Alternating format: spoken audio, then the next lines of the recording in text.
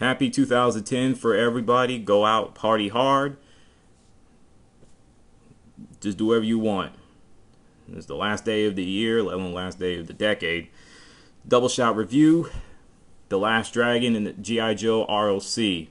I'm going to get The Last Dragon out of the way first since one of the users asked me about it. Not G.I. Joe. The Last Dragon was directed by Michael Schultz, produced by Barry Gordon, and two others. I'll post a link of The Last Dragon on the description box later. The plot of the movie is simple. It's all about Leroy Green becoming the greatest martial artist, like his idol, Bruce Leroy. To do that, he has to reach the final level, possesses the glow. When a fighter reaches that level, he's the greatest fighter ever. Period. In order to become the Last Dragon, let alone wield the power, he has to fight villains, including the antagonist Sho'nuff, the Shogun of Harlem. Now, I like the story. It's plain and simple. It's not too complicated. That's what I love about the movie. Now, another pro, I love the action scenes. I love the martial arts moves and everything, let alone the final battle between Leroy and Sho'nuff. That was great. If it wasn't for this movie, I would never become a martial arts film fan at all. I like the cast a lot. Most of them are no names. A couple of them are big names,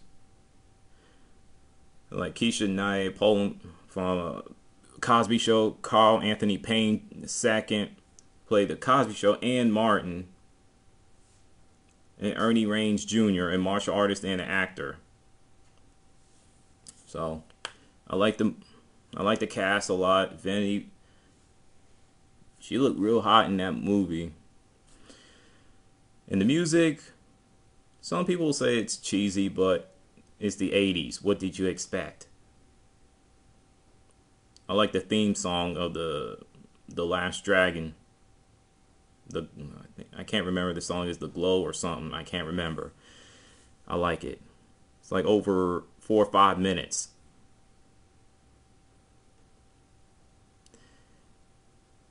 And that's all I have to say about this film. This film, it's an excellent film, but what keeps it from being a perfect film is I have an issue with Leroy Green, Bruce Leroy. He comes off as this generic, robotic character. He comes out of his shell right after when he's gained the upper hand in that final battle against Sho'nuff. So, and he ends up having a love interest with Laura Charles, the TV music video host, let alone Vanity. I mean, it took him like almost the end of the film for him to come out of that shell. That's where I had a problem with it. So, my verdict of The Last Dragon, excellent. Excellent film. If you're a hip-hop or martial arts film fan, give this movie a shot. You'll like it. Now, as for G.I. Joe Rise of Cobra, G.I. Joe is a popular cartoon series, let alone it wasn't in the comic books. Before the cartoon series, it was in the comic books as well. And they had toys out in the 1960s. It's not only known for, cartoons as well as toys as well. I'm messing up on that G.I. Joe part. I apologize. On August 7th of this year, live action adaptation came to reality. Most movie fans were split with G.I. Joe R.O.C. in terms of loving or detesting it. What do I think about this film? Well, my pros are The action scenes, I really love it, especially with ninja battles between Storm Shadow versus Snake Eyes. I just loved it. Loved it. The camera work was spot on. The cast, most of it. When I heard Ray Park was going to play as Snake Eyes, my first thoughts were, he's going to nail it. He's going to nail that Snake Eyes character right down the middle. And I was right. And most people who are fans of G.I. Joe or let alone Snake Eyes fans can agree with me that he nailed that part. The story is neutral. It's good because it's all about Joe's versus Cobra.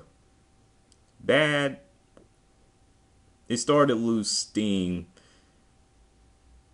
midway in the second half a bit. The cons, I have issues with the one who plays Duke. Marlon Wayans,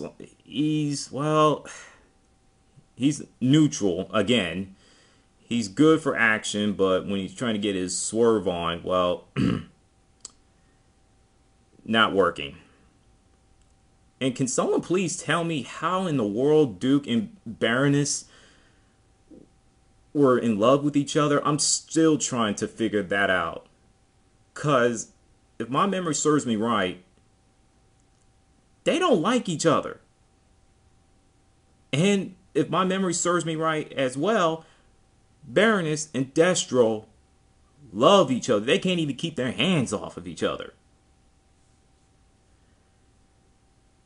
Now a lot of people were complaining about Ripcord and Scarlet because Ripcord is black. In the series, Ripcord is white. Okay, people need to calm down. A black man kissing a white woman. Whoop-de-damn-do. Quit crying.